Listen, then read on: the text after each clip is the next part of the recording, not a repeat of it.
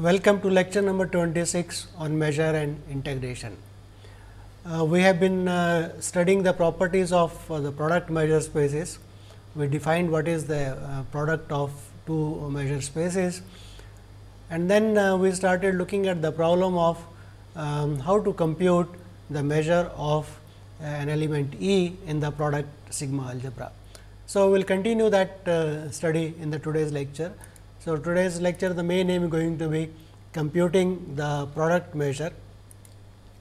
So, let us just recall that given sigma finite measure spaces x a mu and y b nu, we had defined the product measure space, namely x cross y, and the sigma algebra on x cross y is A times B, which is the sigma algebra generated by all measurable rectangles, that is sets of the type E cross F, where E belongs to A and F belongs to B, and mu cross nu is extension of the measure which is defined on rectangles by the property that mu cross nu of a rectangle E cross F is mu E times nu of F, and then via outer measures we extend that to the sigma algebra A cross B. So, the problem we wanted to analyze was that given a set E in the product sigma algebra A times B, how do we compute the product measure mu cross nu of E, because at present we only know that mu cross nu is defined on the sigma algebra A times B via the extension theory. So, to do that, we had said that we should try to look at what are called the sections of the set E. So, let us recall what is called the section.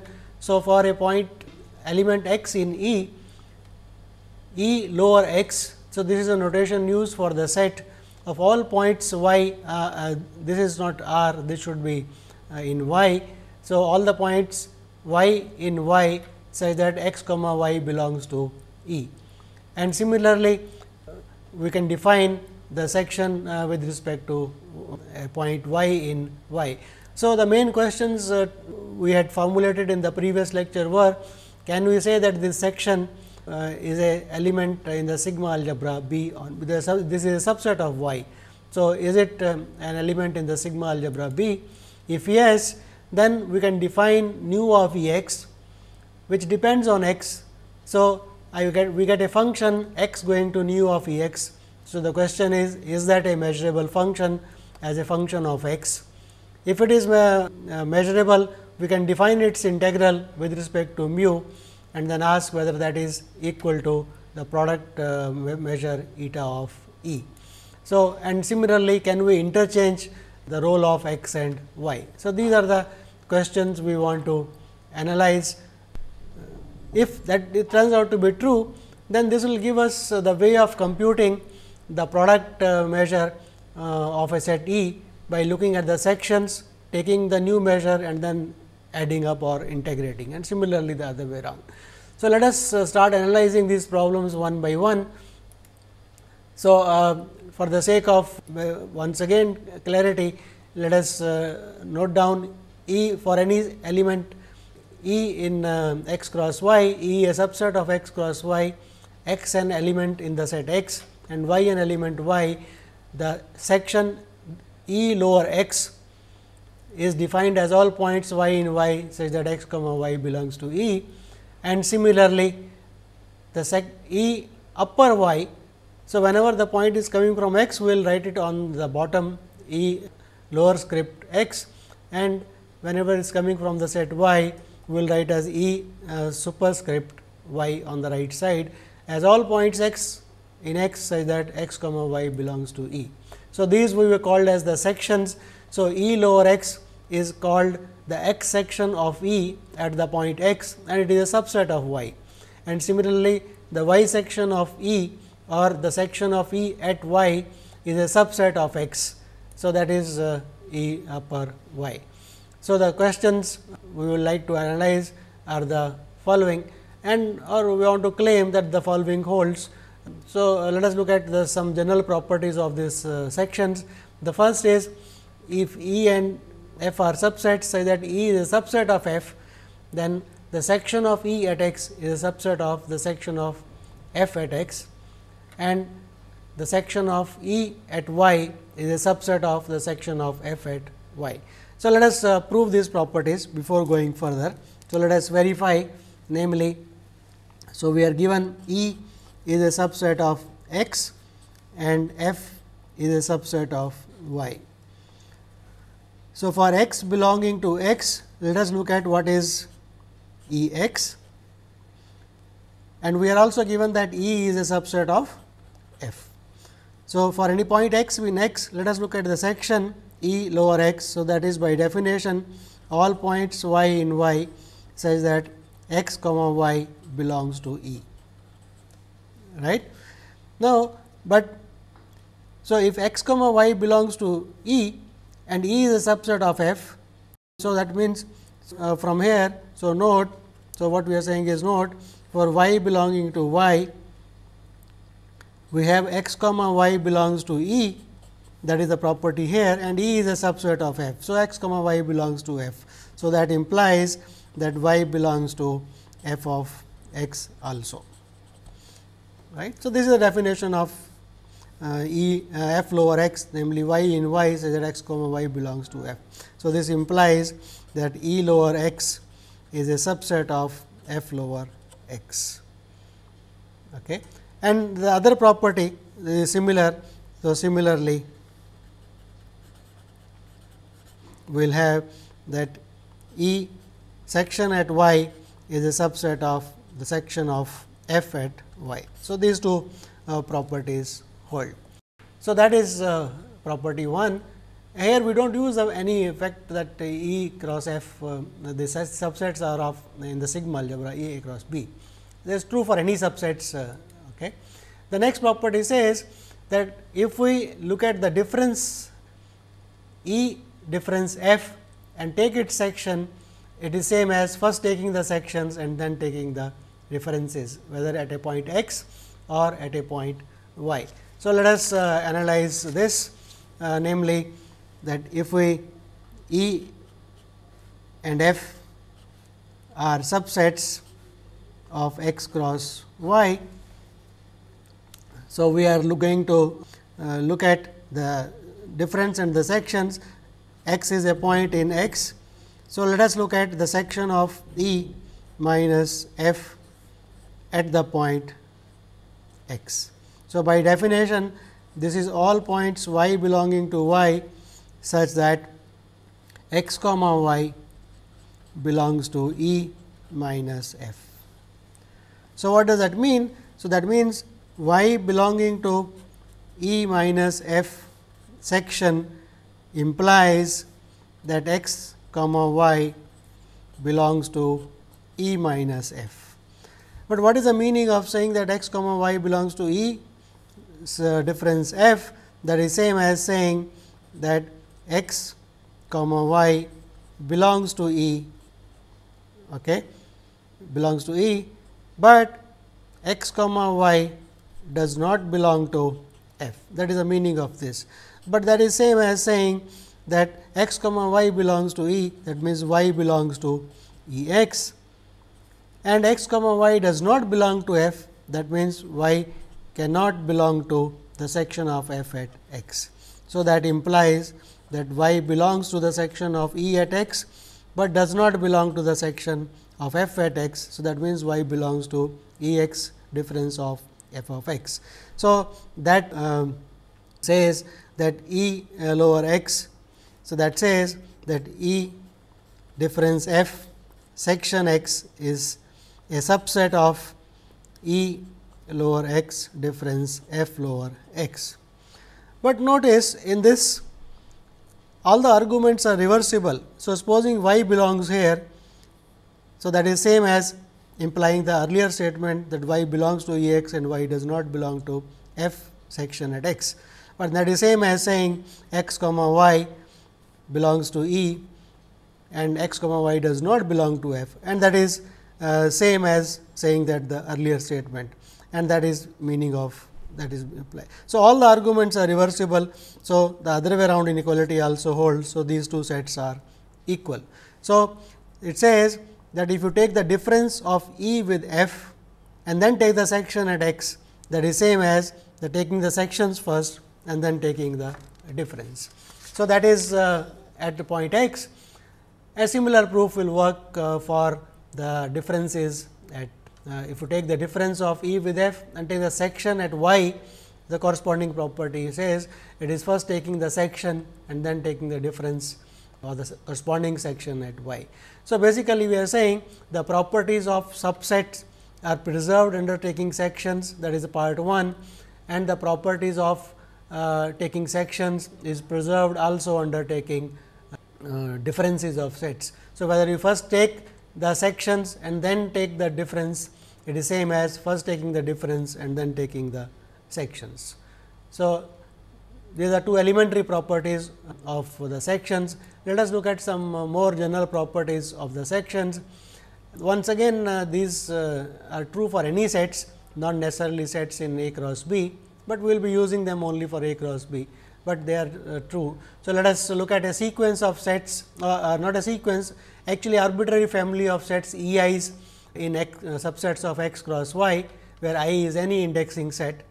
Then if you look at the intersections of the sets E i's and then take the section, the claim is it is same as taking the sections first and then taking the intersections, and similarly at the point y. So, let us section whether at x or at y. So, let us look at this property.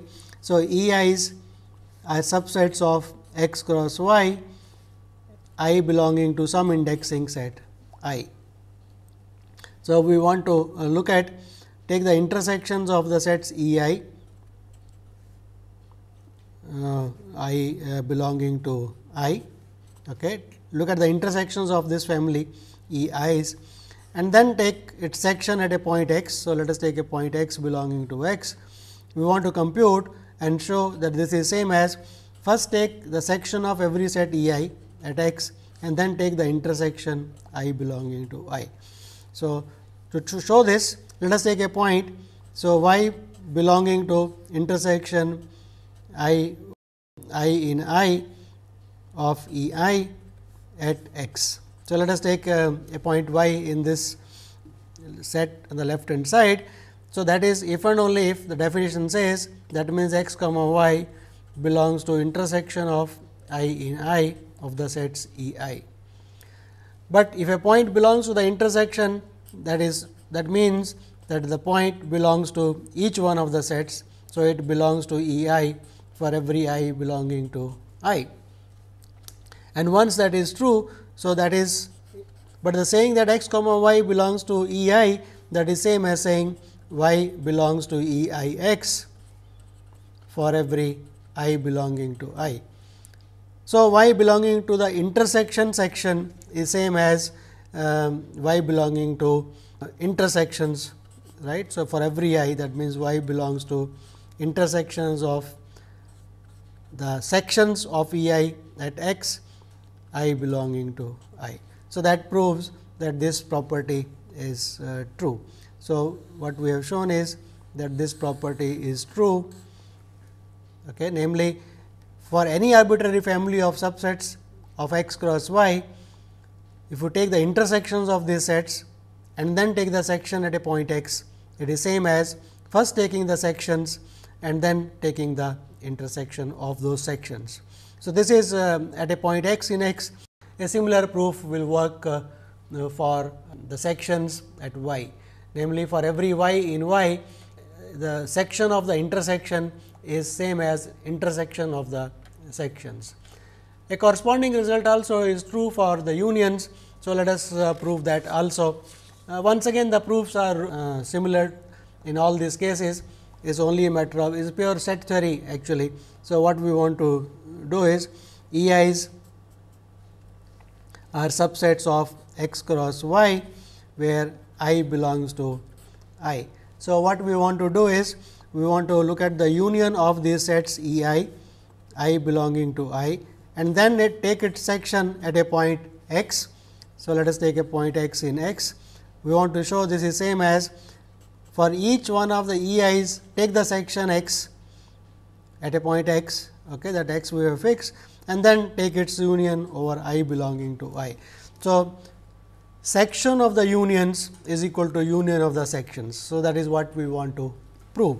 So, to prove that, so note, so y belong to the left hand side of the set. So, that is I belonging to I union E I and its section at x. But y belonging to this section at a point x is same as saying that the point x y belongs to the union of E i's I belonging to I. But the definition of saying that a point belongs to the union means at least it should belong to one of them. So, x comma y belongs to E I for some I belonging to I. But that is same as saying x y belongs to E I, that means y belongs to the section E I at x for some I.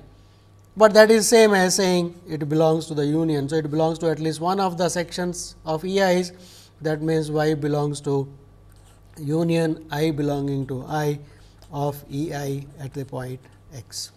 So, y belonging to the section of the union if and only if y belongs to union of the sections. So, that proves that this property is true, namely section of the unions is union of the sections at a point x in x, and a similar property holds section of the unions at a point y in y.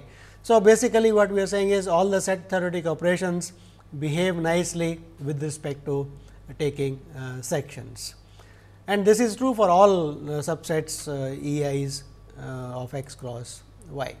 So, now using these properties we will prove, namely if E is a set in the product sigma algebra A times B and x and y are elements, x is in x and y is in y, then the claim is that the section E x belongs to B and the section E y belongs to A.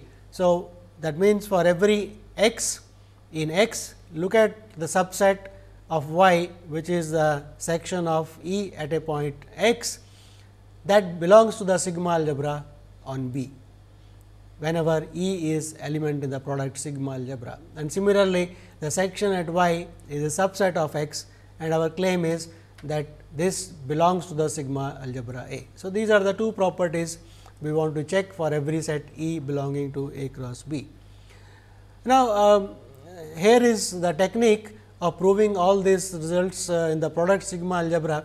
Basically, we will apply the monotone class sigma algebra techniques, namely whenever we want to show a property holds for A cross B, elements in A cross B, we will collect together all subsets for which this property is true and try to show that we will collect sets for which this property is true in A times B, and show that that collection includes rectangles and this collection is a sigma algebra. So, once this collection is a sigma algebra and it includes rectangles, it will include the product sigma algebra A times B. So, that is what I had called as the sigma algebra technique.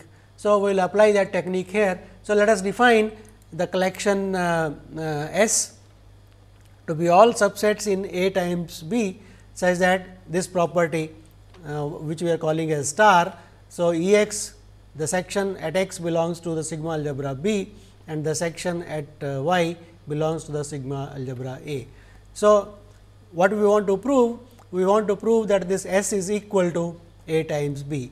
So, to prove that S is equal to A times B, we will prove two things, namely S is a sigma algebra and it includes rectangles, and that will prove that it actually is equal to A times B. So, let us prove these properties. So, what we are given is, we are given that the set E belongs to the sigma algebra. So, set E belongs to the sigma algebra A times B.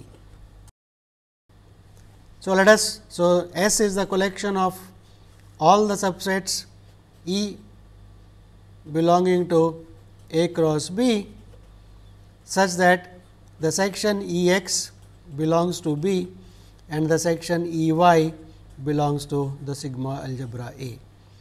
So, to show S is equal to A product sigma algebra B. Note it is already a subset of A cross B.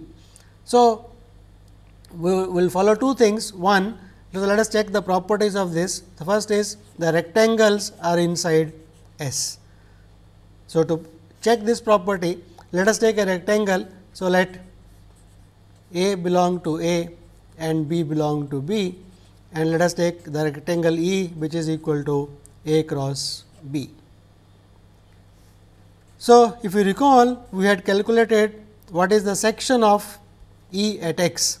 So, that is all y belonging to y, say that x comma y belongs to B, x comma y belongs to A cross B.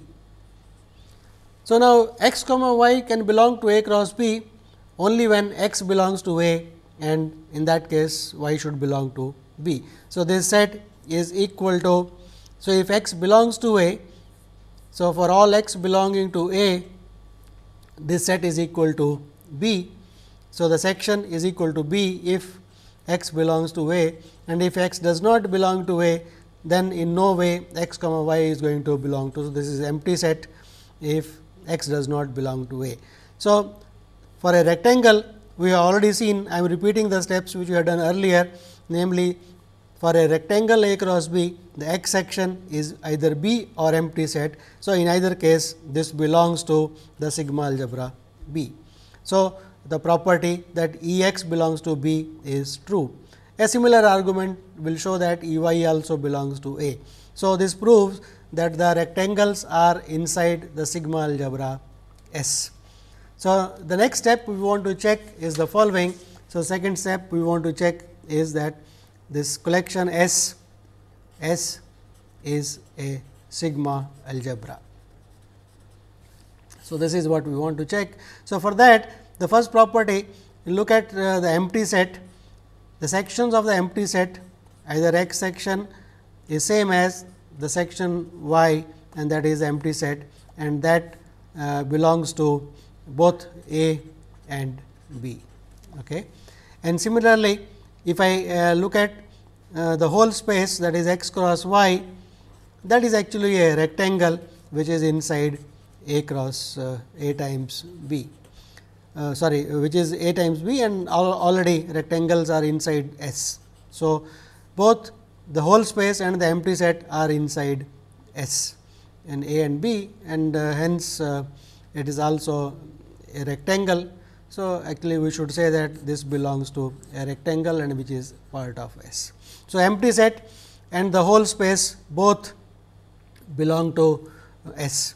The next property, let us take a set E belonging to S and show that its complement also belongs to it. But E belongs to S implies the sections E x belong to A, E x belongs to B and E y belongs to A, right. That is the definition of S. So, let us just recall.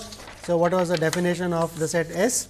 The definition of the set S is all subsets A cross B, so that E x belongs to B and E y belongs to A. So, by the definition this is true, but E x belongs to B and B is a sigma algebra, E y belongs to A and A is a sigma algebra. So, that implies that E x complement belongs to B and E y complement belongs to A, because of the properties of sigma algebras, that A and B are both sigma algebras. So, they must be closed under complements. But on the other hand, this set taking section and the complement, as now we observed, it is same as I can take the complement first and then take the section. So, that should belong to P, and similarly here the section y and then complement is same as taking the complement first and then taking the section, that should belong to A. So, this set is same as this. So, for every set E in S, if I look at the set E complement, its section at x belongs to B and its section at y, this is E complement. So, at y belongs to A. So, that implies that E complement also belongs to S. So, S is closed under taking complements, and finally, to show it is a sigma algebra, I have to show it is also closed under say countable unions. So, to show that, so let E i's belong to S, say S bigger than or equal to 1. Okay.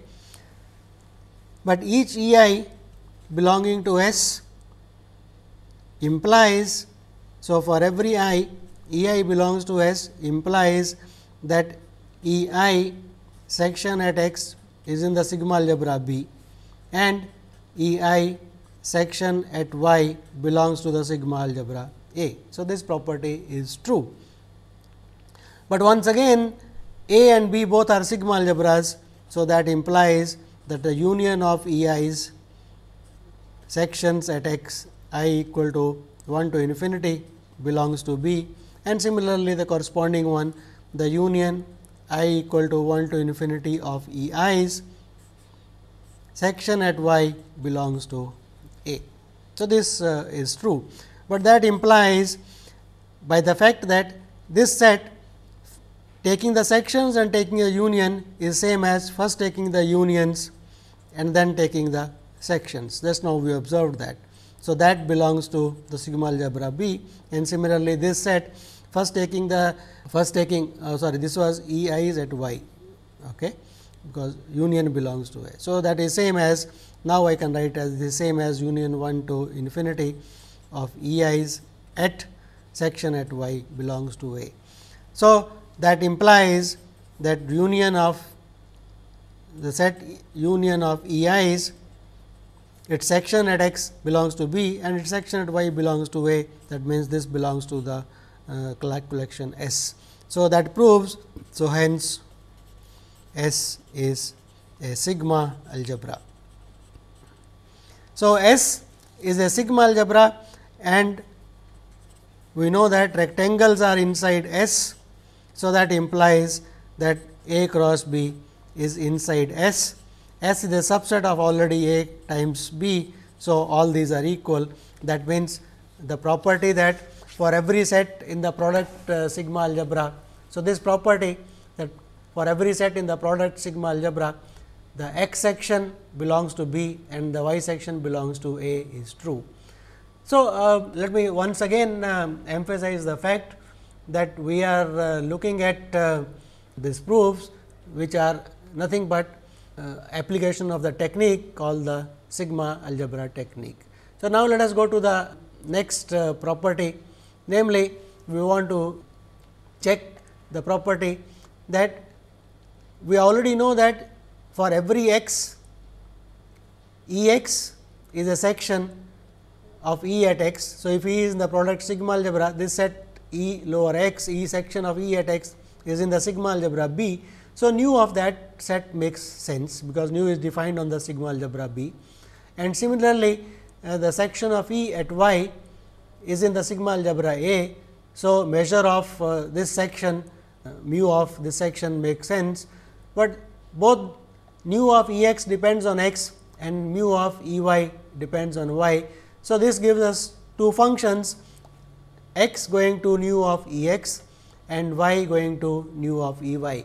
The first one is a function on the set x, and the second one is a function on the set y. So, we want to prove that both of these are measurable functions, and clearly these are non-negative functions. So, they are non-negative measurable functions on x and y. So, their integrals make sense with respect to, this is a function on x. So, its integral with respect to mu makes sense, and this is a non-negative measurable function with respect to y. So, its integral with respect to the measure nu makes sense. So, we want to claim that the integral of the first function with respect to mu is same as the product measure of the set E, and which is same as the integral of the second function with respect to nu. So, that will give us a nice way of computing the product measure, namely the product measure of a set E can be computed either by taking its sections with respect to x, finding the size of those sections, that is a new measure of the sections with respect to x, and then summing it up, that is taking integrals with respect to mu, or we can interchange the roles of x and y. We can take the sections of E with respect to y first, take its measures with respect to mu, and then add up. So, take integrals with respect to nu.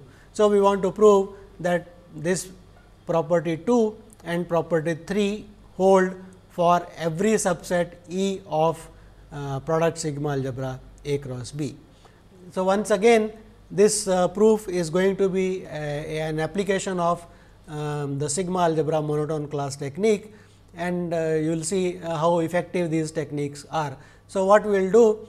We will collect together all the subsets of A cross B for which these two properties are true, and we will try to show rectangles are inside it, and hence everything is inside it. So, let us look at the collection P of subsets of E cross elements in A cross B, so that property 2 and 3 both hold.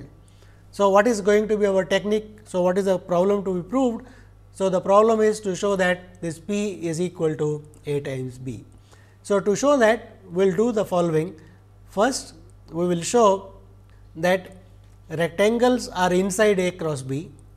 So, that is one, that the set of all rectangles are inside the class this collection P, and we will show the second step, namely this collection P is closed under finite disjoint unions.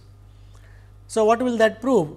You recall we had shown that R is a sigma algebra, and if the collection P, which includes R, is closed under finite disjoint unions, that means finite disjoint unions of elements of the rectangles also will be inside P, but finite disjoint union of rectangles is nothing but the algebra generated by this semi algebra R. So, that will prove. So, this step will imply that the algebra generated by the rectangles is inside the class P.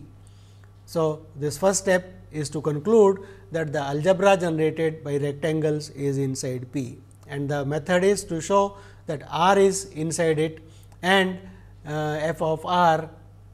So, and it is closed under finite disjoint unions. So, let us prove this step 1 first. So, we have got the collection P.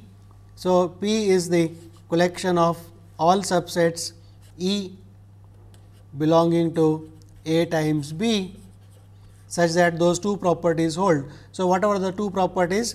The properties were that x going to nu of E x and y going to mu of E y. These two are measurable functions, and that the integral of nu E x with respect to mu is same as integral of mu E y with respect to d nu. So, this is over x and this is over y, and both of them are equal to the product sigma algebra, namely mu cross nu of E. So, E is essentially what we are saying is we are looking at the sets E in the product sigma algebra for which the required properties hold. So, we want to show. So, the first thing is we want to show that rectangles are inside P. Okay. So, let us take. So, to prove this, let us take a rectangle E. So, E is equal to A cross B, right, where A belongs to the sigma algebra A and B belongs to the sigma algebra B. So, let us look at we recall what was the sections. The section E x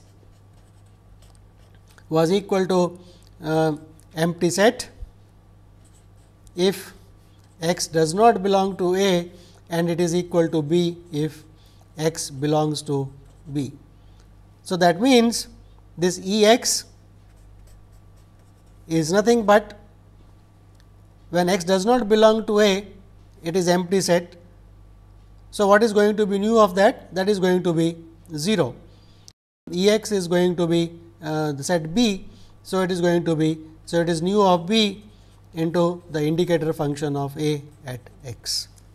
So, this is what is important, that for a rectangle A cross B, we have already computed the sections. X section was empty set if x does not belong to A, and it is B if x belongs to B. So, nu of E x nu of E x is going to be nu of empty set, which is 0 if x does not belong to A, and if x belongs to if x belongs to A. So, this should be x belongs to A. So, if x belongs to A, then it is nu of B, and here nu of A is 1. So, this equality holds, because if x belongs to A, this value is 1, and indicator function of A at x does not belong to A is 0. So, we have got this equation, namely nu of E x, which we want to show is measurable, is nothing but the indicator function constant times the indicator function of a set in the sigma algebra. A is in the sigma algebra. So, that implies that x going to nu of E x is a measurable. So, this is a measurable function. And similarly, if we take the corresponding section with respect to y. So, let us write that also.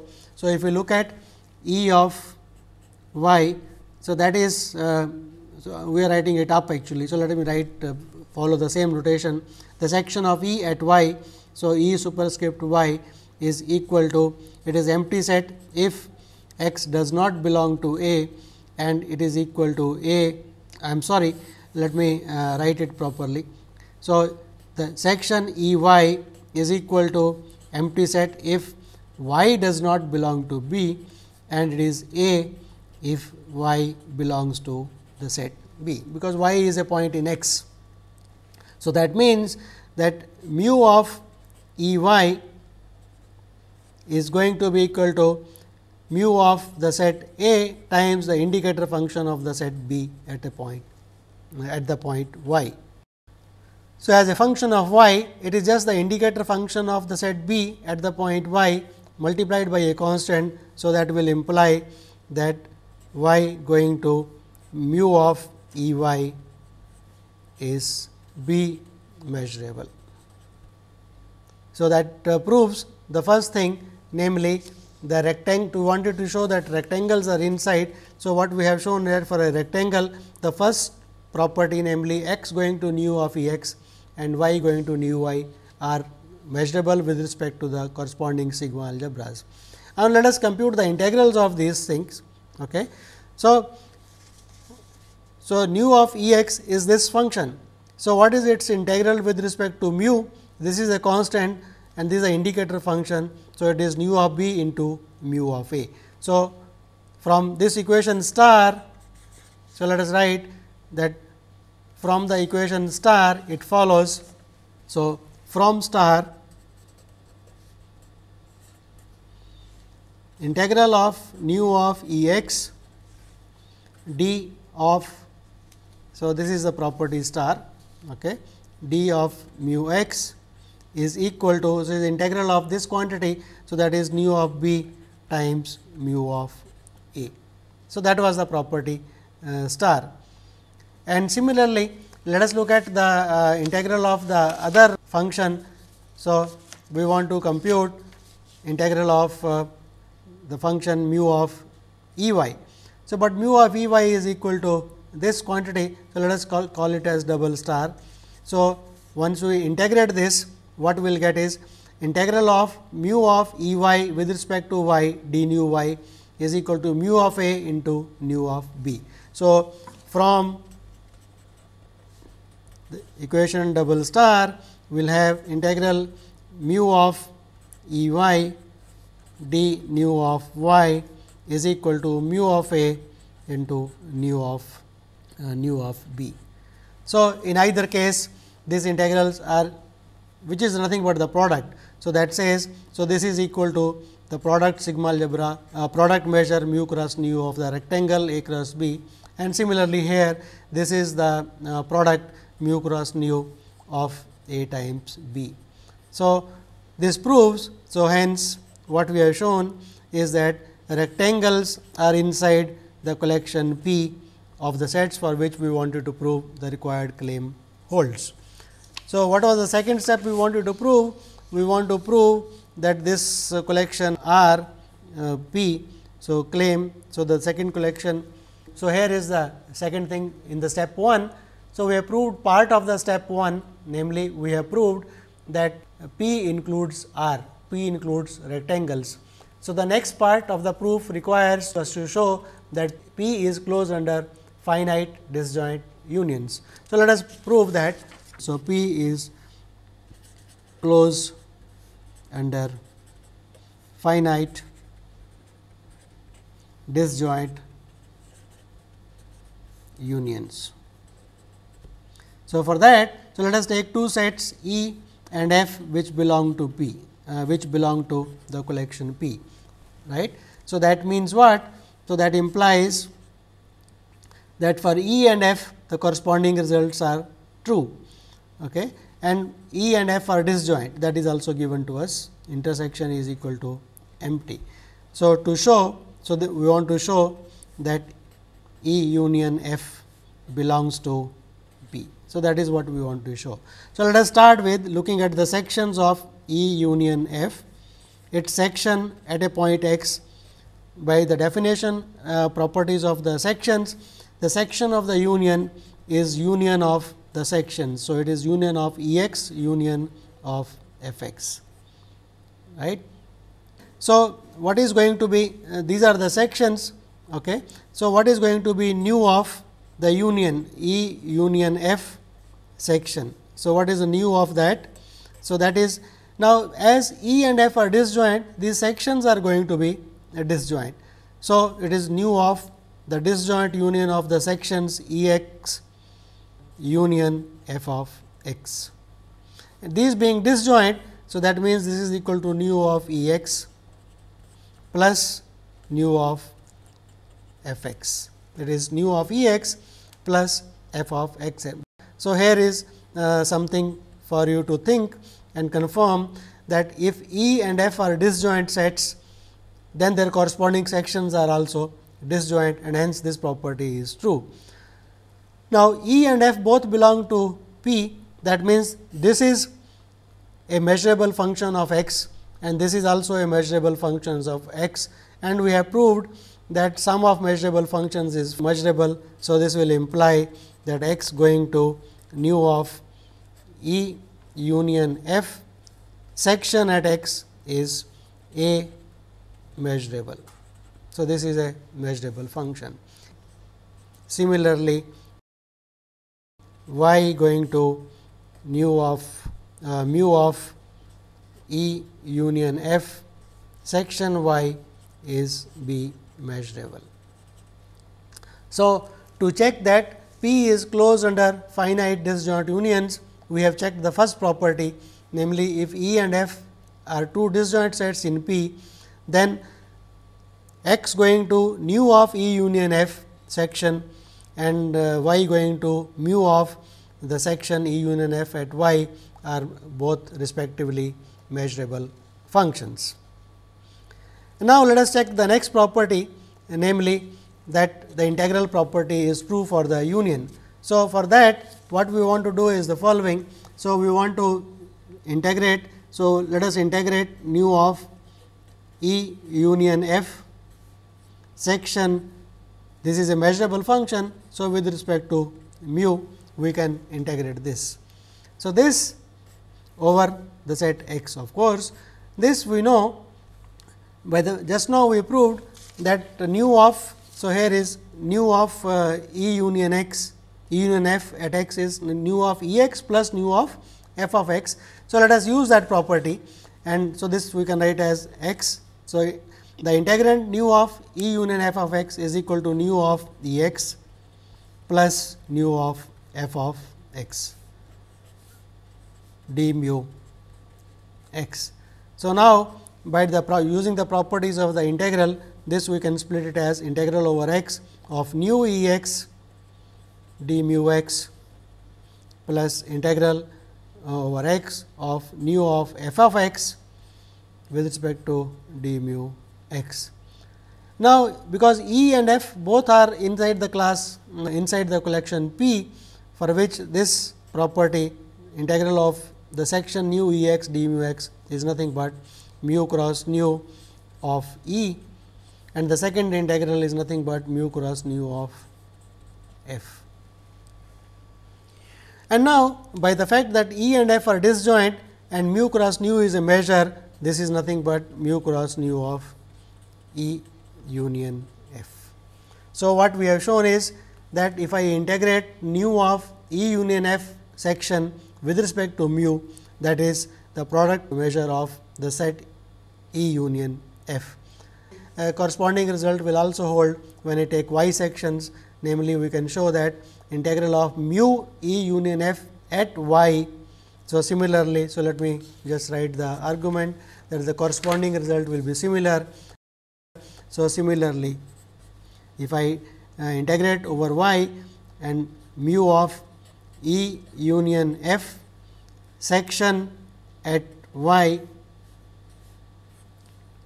d nu of y. So, if I take the section of E union F with respect to y, take its mu measure.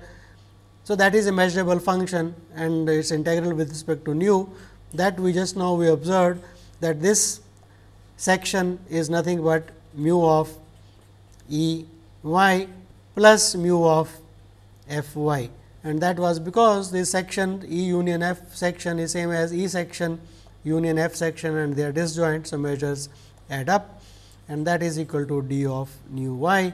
And now, once again as before we can write this as mu cross nu of E plus mu cross nu of f, and by again using the property of that mu cross nu is a measure, E and F are disjoint, this is mu cross nu of E union F. So, that proves the second part of the property, namely that not only P includes rectangles, in fact, P is closed under finite disjoint unions. So, as a consequence of this, because finite disjoint union of elements of a semi algebra give us the algebra generated by that semi algebra. So, as a consequence of step 1, we have gotten that the algebra generated by rectangles is inside the class P, where F r is the algebra generated by rectangles. So, now, our next step should be that trying to show that this P is actually a sigma algebra. But once one tries to do that, one tries to show that P is a sigma algebra, one lands into a problem. One is not able to show that it is closed under arbitrary unions. So, that will be a problem. So, one modifies the arguments, and so instead of showing that P is a sigma algebra, one tries to show that P actually is at least a monotone class. So, once one tries to show that P is a monotone class, it includes an algebra. So, it will include the monotone class generated by the algebra, which is the sigma algebra. So, that is a route we will follow. So, from here onwards, our technique will be the monotone class technique. So, we will try to show that P is a monotone class. So, it will include the monotone class generated by the algebra f of r, which is same as the sigma algebra generated by R, and that will complete the proof. So, the second step we will do it in the next lecture. So, today's lecture we have just concluded that the class P, for which we want to prove the required claim holds, includes the algebra generated by rectangles. So, we will continue the proof in the next lecture. Thank you.